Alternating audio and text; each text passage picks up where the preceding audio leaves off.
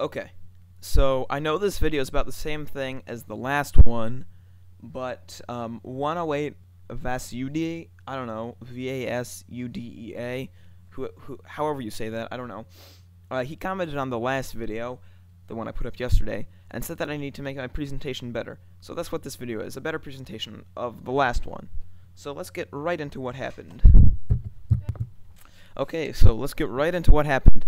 New data was just released at the EPS HEP 2011, which is basically a physics conference for Europe, and some of the data released by Atlas deals with the Higgs boson. So if right here we go to the actual data gathered by Atlas, or pretty much the actual data, you can see that this solid black line here, this is Atlas's actual sensitivity to the Higgs boson. Okay, and in case you're wondering, this dotted line is the predicted sensitivity to the Higgs boson, but you don't need to worry about that, just the black one, the actual sensitivity. So, one of two interesting events mentioned by Atlas are some of these spikes, like this one where the Higgs boson could be.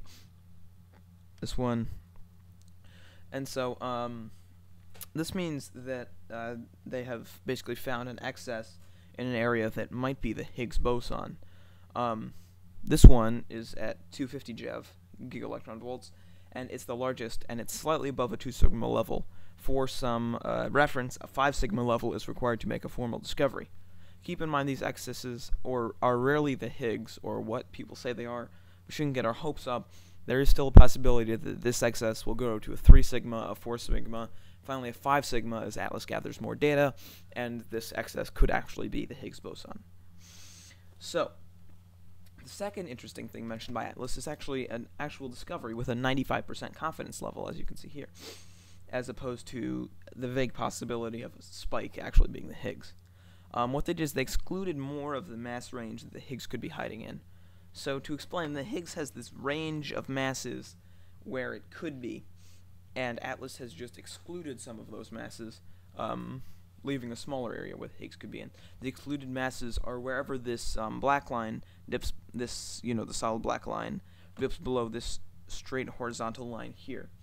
And so these are at 155 to 190 GeV, 295 to 450 GeV, and I think that is it. So the Higgs can no longer be in those areas. It also can't be in several other areas as made by other people like Fermilab, but you can check Wikipedia for that. So that's the new data from Atlas about the Higgs.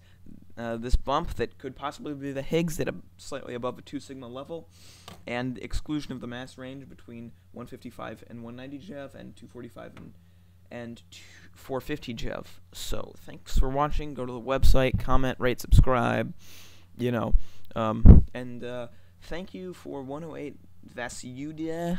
I don't even know how to pronounce your name. I'm sorry. For helping to improve the videos. I like some constructive criticism, so thank you. Bye.